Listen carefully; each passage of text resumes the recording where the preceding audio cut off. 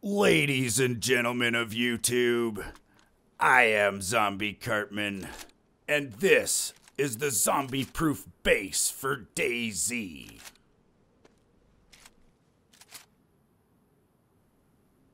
Oh, that's my line?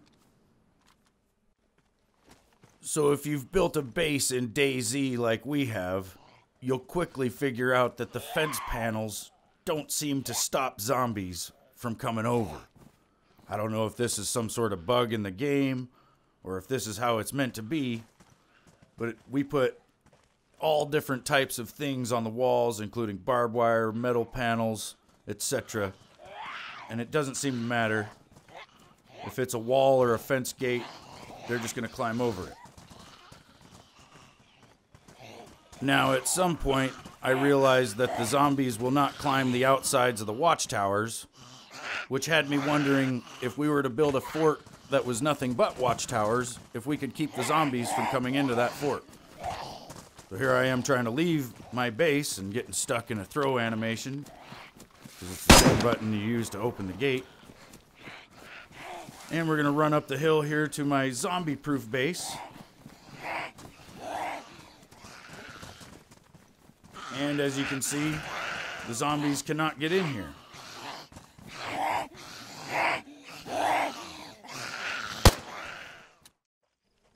So to build this base, you're going to need a lot of different supplies.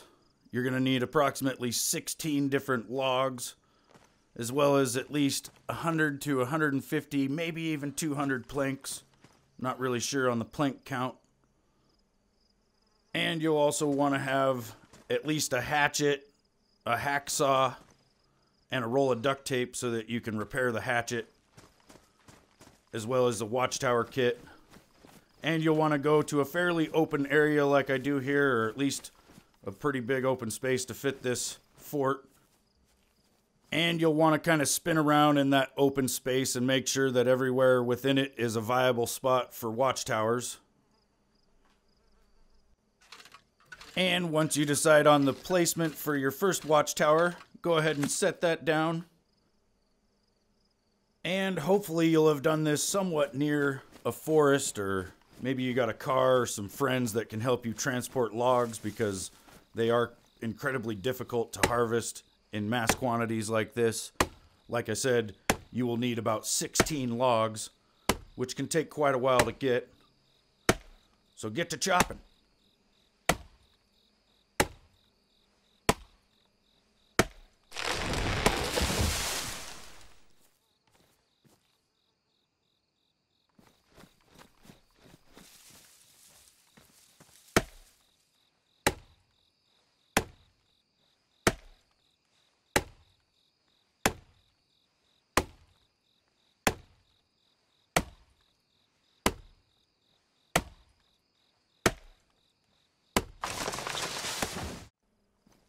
Now, to build the base for one of your watchtowers, you're just going to need 4 logs.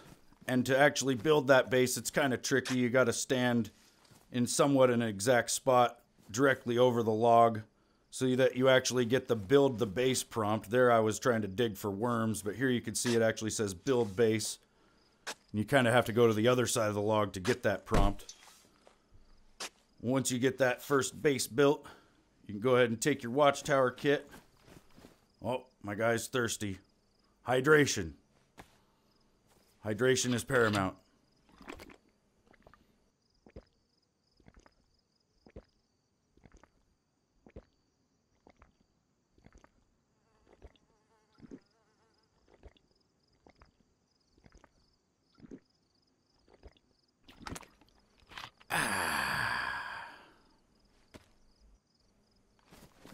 Now we can grab the watchtower kit, and we can go ahead and place our second watchtower, which you'll want to do a good square 90 degrees off the side of your first watchtower.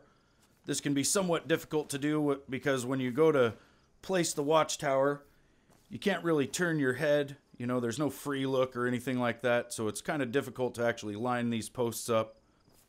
So one trick I did find is that you can start to place the watchtower, and while you're actually placing the watchtower, then you can kind of turn your head and see if you're lined up. And if you're not lined up well enough, or if you don't think so, then you can just stop placing the watchtower and just keep trying to do that until you get it placed, like I said, in a perfect 90 degrees off that first watchtower. You want all of your entrances to your watchtowers to be facing inboard like I'm doing this one. And you want them to be square, that way the whole build is square. That way there's no gaps between the watchtowers. So with the base for Watchtower 2 placed, we can go ahead and build it. Like so.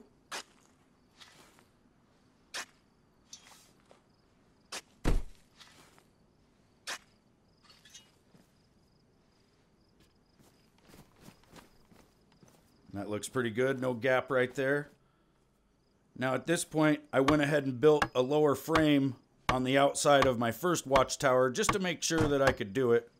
I don't believe you guys will have to do this at this point in the build, but I did it, like I said, just to test. I even did it on the second side of the other watchtower just to make sure that it would go as well. And you can see here I'm lining up for the third watchtower just by walking through the first one.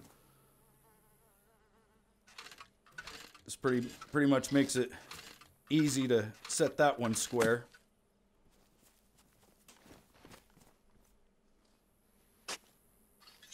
And we'll go ahead and build the base for that one.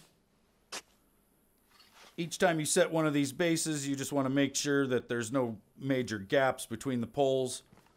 And here we go with the last watchtower. Just trying to get these posts lined up just right to ensure that there's no gaps. And we'll go ahead and place it.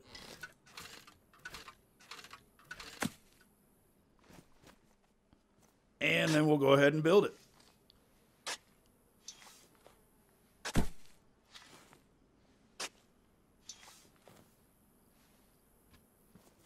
Now that we've got all 4 of our watchtowers placed, we're going to need to go and get a whole bunch of planks.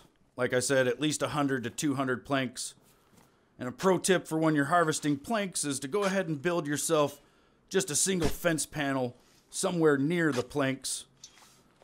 When you're cutting planks, they're going to cut into bunches of like 5, maybe 10 or 11. And the most that planks can actually stack is 20. So whether you have 1 plank or 20 in a stack, it's still going to take up that same 16 spaces of inventory space in your car or backpack or hands. So you'll want to make sure that you're maximizing the amount of planks you can actually take when you're going to harvest planks. And here I am in Berezino, which was kind of a drive to go and get planks. So like I said, I want to maximize the amount I can actually carry. So this is the most reliable way I've found to actually stack planks into your inventory properly. You can just go over to a fence panel and go ahead and place the maximum amount it will take, which is 20. And then go to the fence panel's inventory and quick move that to your inventory, and bam, you've got 20 planks stacked into a stack like that. This may be a lot easier on PC, but on Xbox and I'm sure on PS4, this is not an easy task. So this, like I said, is the most reliable way I've found to actually stack your planks, which, like I said, helps you maximize the amount of inventory that you're using.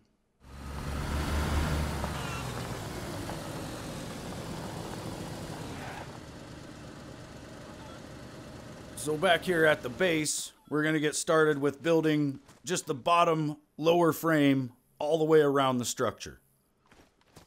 You're going to need to build, like I said, a lower frame on the bottom section of each one of the watchtowers. I believe it takes about 5 planks and maybe like 12 nails for each panel. I'm not really sure on the nail count, but I believe the planks is 5.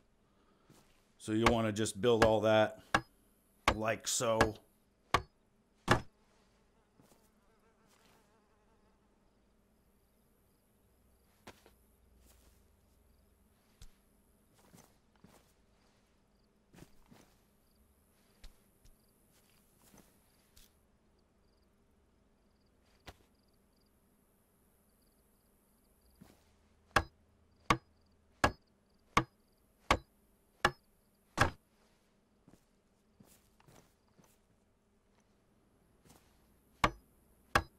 Now, once you got the entire lower frame built, you'll notice that it is kind of difficult to get in and out of this thing.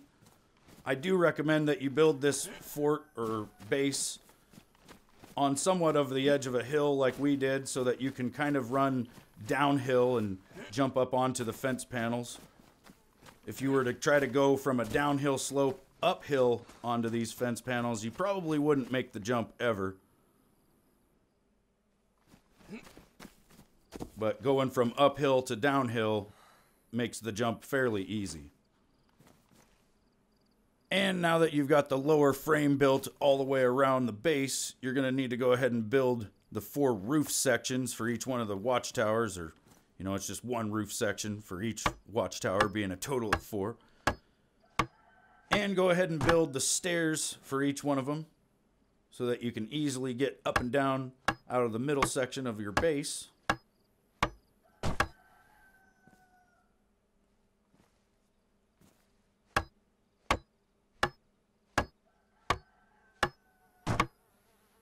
This can be a lot of building, and you'll lose materials all over the place because there's going to be fence panels and different inventories that you can access with all your different materials. I find that it's easier to move materials simply by grabbing them off the ground sometimes. Depending on where you're wanting to place them, you know, you can easily just stand over an object and hold X or square or whatever it is on PC to actually grab these items off the ground. Or like I'm doing here, you can actually just move things to your hands in your inventory and then place them like that. Whichever way you choose to do it, you just got to get all 4 of these floors built.